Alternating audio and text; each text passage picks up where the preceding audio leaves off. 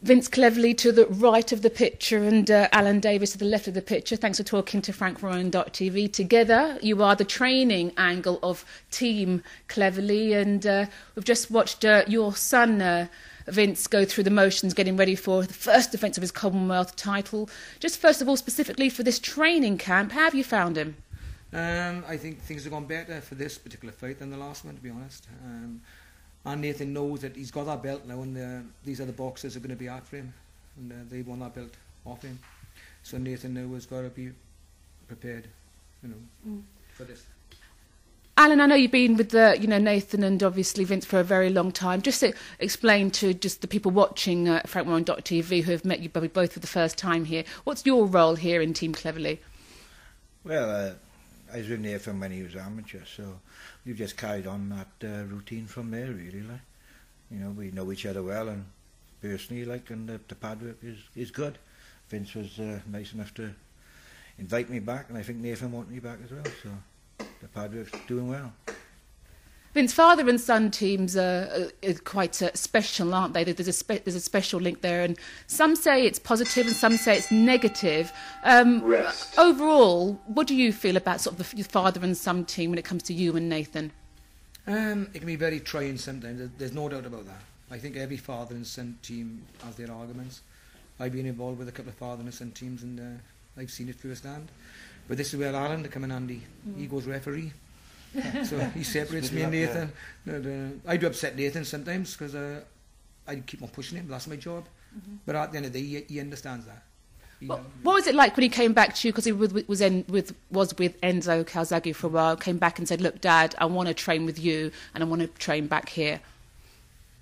There hasn't been a lot of difference really, because I've always trained Nathan. I trained him particularly hard for the Quigley fight, because Enzo was so busy down there. So we've done a little bit of training for the Quigley fight, and it paid dividends. So I've always been behind Nathan, right from a school kid, like. Alan, you've said that obviously you were with Nathan when he was in the amateurs. Yeah. Since he's come back and trained here, how has he improved? Well, a couple of stone. He's heavier for a start. He's 6'3" now, right? And it's one hell of an improvement on him now. He's world class now. What about between the Tony Oki fight and now, just in the short couple of months that he's had off? Have you seen any specific improvements in him? Oh yeah, the confidence is up now, right? So even more confidence than normal. More confident now, and he's really strong now. He's stronger than he's ever been before, and he's hitting hard, really hard. Yeah. Well, he's just excellent. Okay, we got a first defence of the title coming up.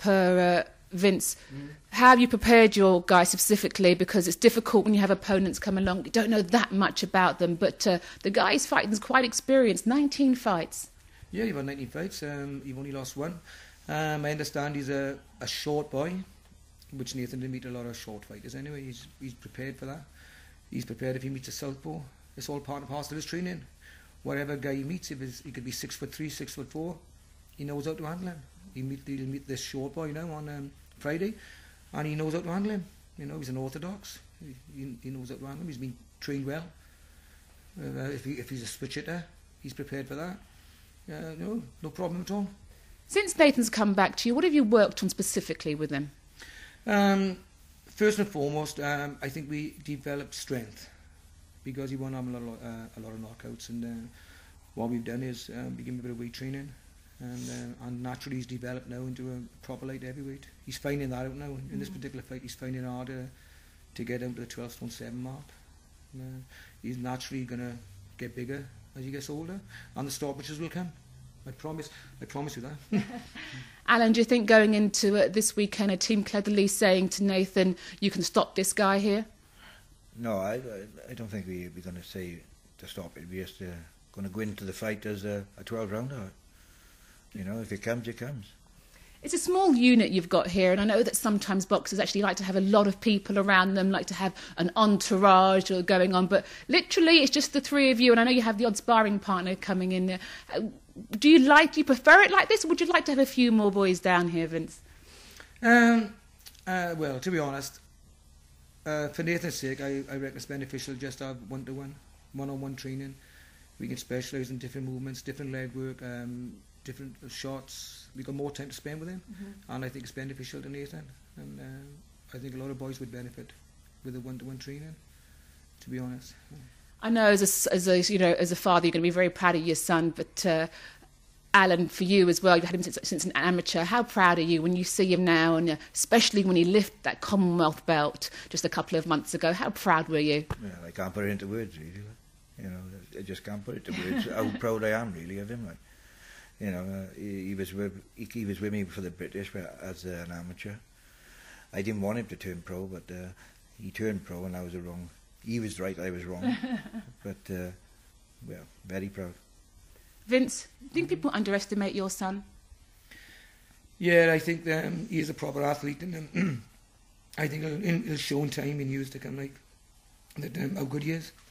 He wants to be the best in anything along with yet. He's got a lot of filling in to do, bulking up, and I would say in 2 or 3 years' time he's ready to take on anybody in the world, any light heavyweight.